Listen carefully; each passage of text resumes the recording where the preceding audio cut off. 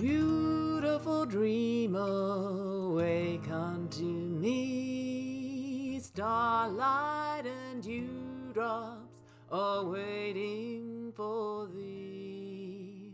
Sounds of the rude Hi, this is Maria from DressPatternmaking.com. In this video, I will show you how I arrived at the bust cup amounts that I use to draft the bust cups within my system, and show you it's the same thing as doing a large bust adjustment, except that it's done as part of the block making process. This is part 3 of a 6-part series. I'll be putting up one per week on a Sunday night. After these 6 videos, I will be remaking the Bodice Block videos. That's the 2 videos that are already on YouTube. I'm going to be redoing them. I've made some improvements to the system that I use. I have refined it. So the Bodice Block front and Bodice Block back will be reissued as a new version, and there will be an EPUB booklet that people can buy if they prefer to have a written copy to use, so they don't have to keep pausing or fast forward or rewind the video. It will be in the same step-by-step format, so you can do 1 step swipe, 1 step swipe. If you have watched the previous videos in this series, you'll understand how the bust cup works, that the fabric at the side seam needs to go out on an angle because the bust is bigger than the upper bust. The bigger the bust cup, the bigger that angle. So those wedges of colour shown on the side of the block in the left-hand side image is the amount of fabric needed for 4 different bust cups. As I said, the bigger the bust cup, the bigger that wedge is. Now this was covered in part 1, so if this doesn't make sense to you and you haven't watched that video, I suggest you go back and watch it. Now that first video just explained the general concept, how the bust cup works, how the pattern making bust cup is different to the bra bust cup. So in the image on the left, the red wedge, the smallest, is the amount needed for a B cup. The green shading is for a C cup, the blue is for a D cup, and the yellow is a double D cup. Of course, each subsequent cup includes the previous cup. The right-hand side image shows how this is done when drafting the bodice block. The starting width of the block is the width of the upper bust plus ease.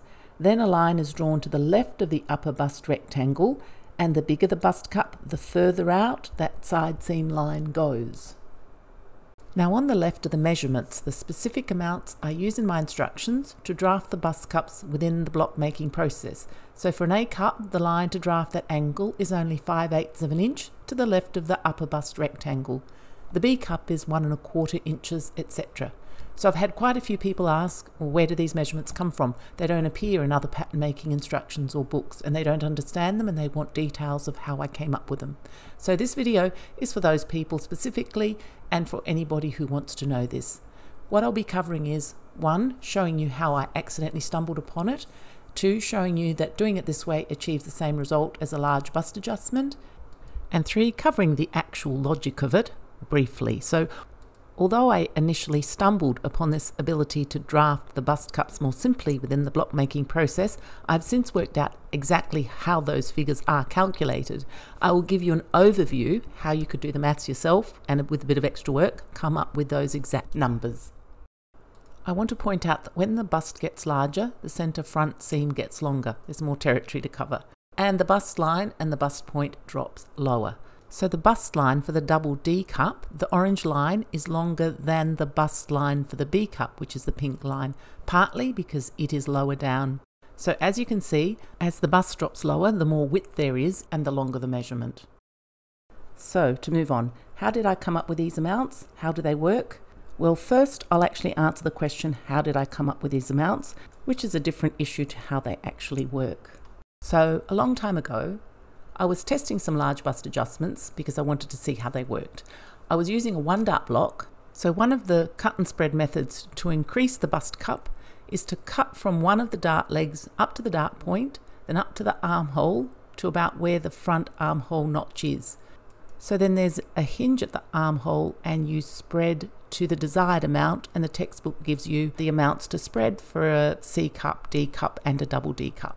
The instructions said to spread at the bust point for 3/8 of an inch. So the bust point is where you're separating it and measuring it. Now when I do cut and spread, I always compare the end result to the starting point so that I can see how the overall shape changes. I always do it. and I've learnt such a lot from it. I was even tempted to go off on a tangent to do a little explanation of that, but I managed to restrain myself, as that would have delayed this video.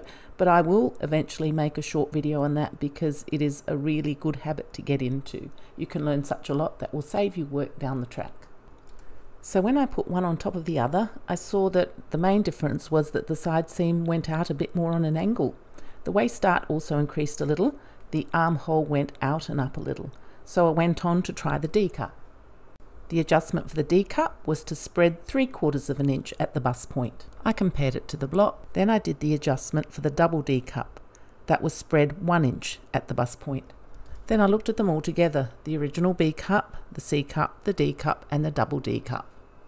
Then I had a light bulb moment. I thought, if the B cup is drafted in the instructions by moving out 1 1/4 inches from the width of the block, surely all of the other bust cups should be able to be drafted in a likewise manner, but simply moved out further to match the angles I could see in front of me.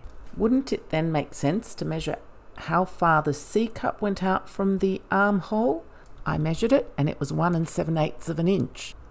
Well, in actual fact, it was in centimetres, but I've already once had my whinge about the Imperial system, so we won't go there. So I measured the D cup and came up with 2 1/2 inches. So when I measured the double D cup, I came up with 3 1/8 of an inch. Now, still keeping in mind that the armhole went up and out a little, as well as it going out of the side seam, I will address that later. So then, of course, it was time for testing. So how did I test it? So the first test may seem silly, but I thought I really needed to do it in reverse. I drew the lines at the measurements that I had come up with, and brought my block in, and then I redid the large bust adjustments, opening up the amounts the textbook gave again, to see when I opened them up whether they would hit those lines that I had drawn. So I spread the C cup block 3/8 of an inch, and sure enough, it touched the line I had designated as the C cup line. I spread the block for the D cup insertion of 3/4 of an inch, and it touched the D cup line. Then I spread it for 1 inch, and sure enough, it touched the double D line. I bought a number of fitting shells in commercial patterns that came with a B cup, C cup, and D cup. The fitting shells were a 2-dart block, so I closed the side seam dart. So then I had only 1 dart. I checked the amounts to see if they matched up to what I had come up with, and they were sure enough the same. I also checked other textbooks for the LBA amounts, and when I did the testing, I kept on coming up with the same result.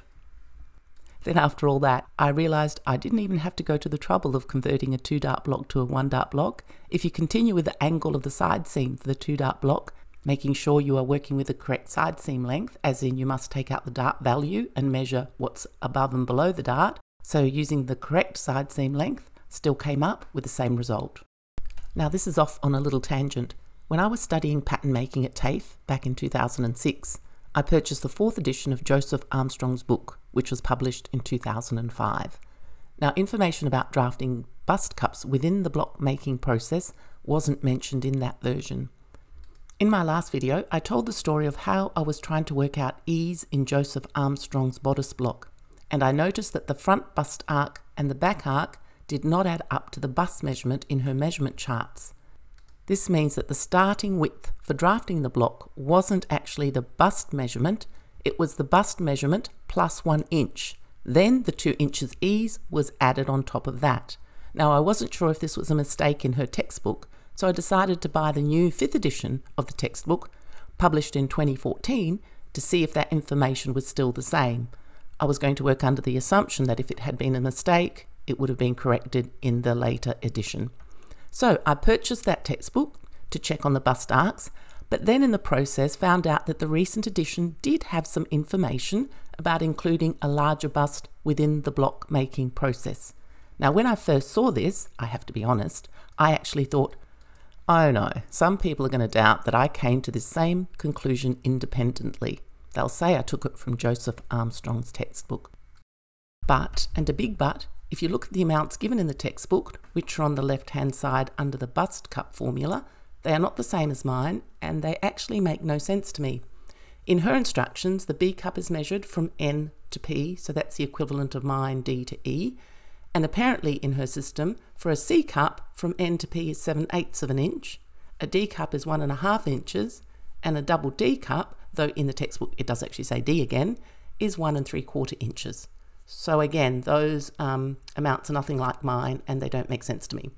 The most obvious problem being that the C cup is less than the B cup, but none of those amounts anyway match up with mine, even if that was just a typo.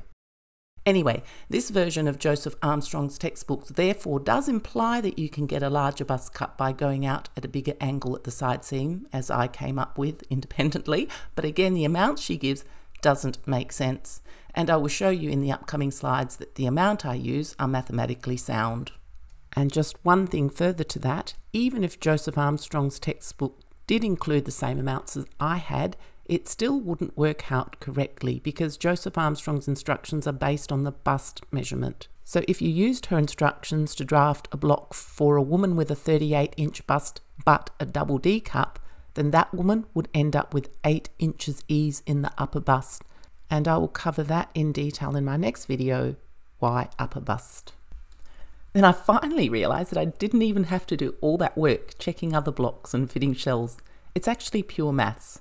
When I apply the maths, I consistently come up with those same amounts of 1 1/4 inches for the B cup, 1 7/8 inch for a C cup, etc. So to break it down, the upper bust is a few inches smaller than the bust. It's obvious we need an angle to go from the smaller measurement to the larger measurement. So that angle is the result of the difference, 2 inches, 3 inches, 4 inches, etc. But the angle on the body is different to the final angle on the block because that final angle on the block includes 1.25 inches ease at the upper bust, and that ease is tapered down to the waist because we don't need all of that extra 1.25 inches at the waist. We don't need it at the waist because that initial angle from the upper bust to the bust already gives us more than the amount of ease we need at the waist. So I'm going to take a C cup as an example. Of course, the C cup is defined as the upper bust being smaller than the bust by 3 inches. So the image shows the body measurements for the upper bust and the bust. So currently in this image there is no ease at the upper bust or the bust. Now what you can see is the angle on a body from the upper bust to the bust where there is 3 inches difference between those two measurements. Now the length of the pink arrow, which is the measurement from the upper bust rectangle, is currently 3 1/8 of an inch, which is more than the 1 7/8 of an inch for that cup size, but it's more because it's currently on the angle needed for just the body measurements. When we add in the 1 1/4 inches ease, we will end up with the 1 7/8 inches out from the upper bust rectangle because that upper bust rectangle will include ease. When the ease is added in, it's added like shown on this slide. The green shading is showing the ease that needs to be added. This means that the top point of the side seam at the upper bust will be moved over 1 1/4 inches to add in the ease. I haven't moved it over yet. I will shortly, but first I want to show you how it's not going to be added. Now I'm showing you where or how the ease is not added. It is not added evenly down the side seam. Now this may be a bit confusing for some because this is how ease is added when using your block to draft a pattern.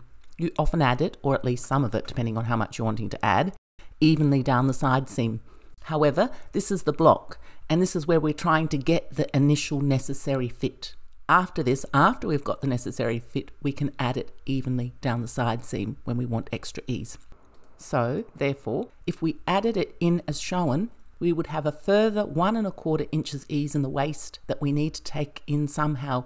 We already have a lot of extra ease in the waist that we don't need, and we're going to have to take in with darts.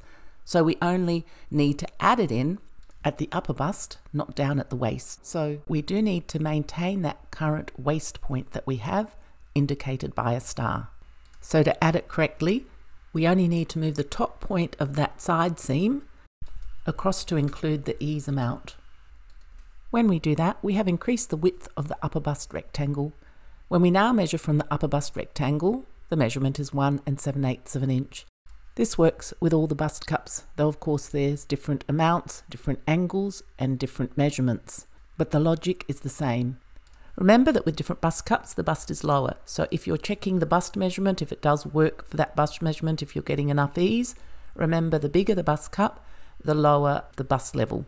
Now, if it's your own block, then it's not a problem because you'll have your measurement of your bust depth. But if you're doing this as an exercise and increasing the bust cups yourself and trying to see if this works, you need to remember that. And also, just another note, the centre front length also increases, and I actually haven't shown that on that image. So in summary, these amounts are nothing other than the result of a simple maths calculation taking into account what needs to be taken into account, which is the ease. You need the angle that's required to draw a line from the upper bust to the bust. You then need to move the top point so that the ease is included in the upper bust. Now, I said I'd mention the fact that when you do a large bust adjustment, the armhole moves up and out, and that's not included when you're drafting the block with my system. Now, the reason why I ignored that, as it were, is because when you draft to your measurements, you draft to your armhole depth and you draft to your width. So this doesn't need to be done. This is necessary when you're starting with a standard block and you're making those adjustments to make it fit a non-standard figure with a larger bust, which usually has a wider block with a higher armhole. So again, with my system, you're starting with your own measurements, so that part of the large bust adjustment is already built into my system. Now, if somebody's thinking that I should have just explained the maths of the bust cup rather than make a short story long and tell my story of how I first saw it, there is a reason that I told you that story. And my point is that if you really want to learn pattern making, it's really valuable to compare the initial and final result when you do cutting and spreading. When I first started telling that story in this video, I almost went off on a tangent to show you how important this is, how much you can learn. I restrained myself and didn't go off on that tangent, and it's a good thing, otherwise this would have taken me a lot longer, but I will in future do a short video giving various examples of how much you can learn by doing the comparison of the before and after of cutting and spreading. So next week I will cover why upper bust. By this time, if you've watched the first 3 videos, it's probably quite obvious why the upper bust is important, but I'll just summarize it. Hopefully that will actually be a really short video, 10 minutes or so. If you find my tutorials helpful, consider supporting me by buying me a cup of coffee on Ko-fi. Click on the Ko-fi link in my channel header. This is Maria from Dress Pattern Making. Ciao! Sounds of the rude world heard in the day, loved by the moonlight have all passed away.